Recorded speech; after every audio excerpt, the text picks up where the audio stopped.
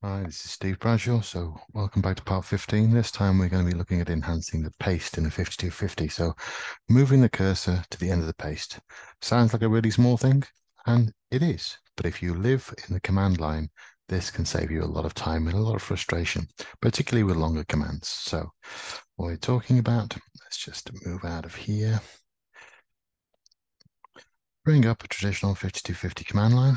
And in the past, if you were pasting in a command, so here's an example of saving a licensed program, the cursor remains on the left-hand side here. So if I wanted to change this one, so instead of having my save file, I actually got a save file that I wanted to use there, I'd have to sort of move the cursor up there manually and type it in. Well, okay.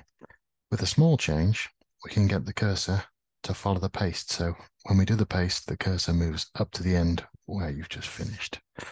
What does that look like? Well, simply go into Edit, Preferences, okay, and then the Edit function. So that's Edit, Preferences, Edit, and you'll find this extra box down here, Move Cursor to End of Paste. There are various other ones in here that you want to look at. Depending on how you use the paste function, adjusting these can really save you some time and effort.